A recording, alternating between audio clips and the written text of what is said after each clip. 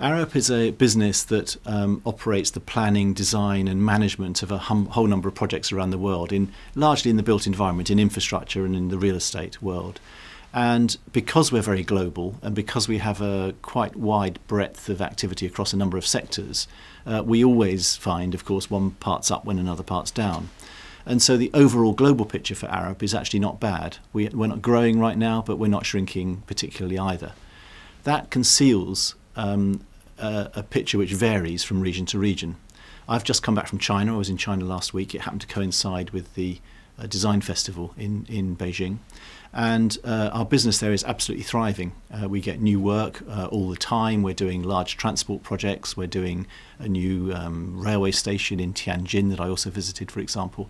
And so it's a thriving activity for us. If you went there and I showed you, you wouldn't see any sign of recession whatsoever. On the other hand, in Europe and UK, the picture is not quite as buoyant. We are concerned perhaps about replacing the projects as we run through them.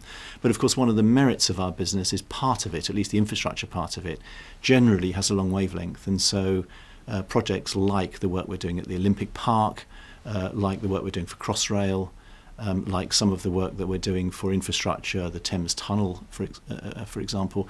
These are all projects which have a long wavelength and they're not going to run out quickly.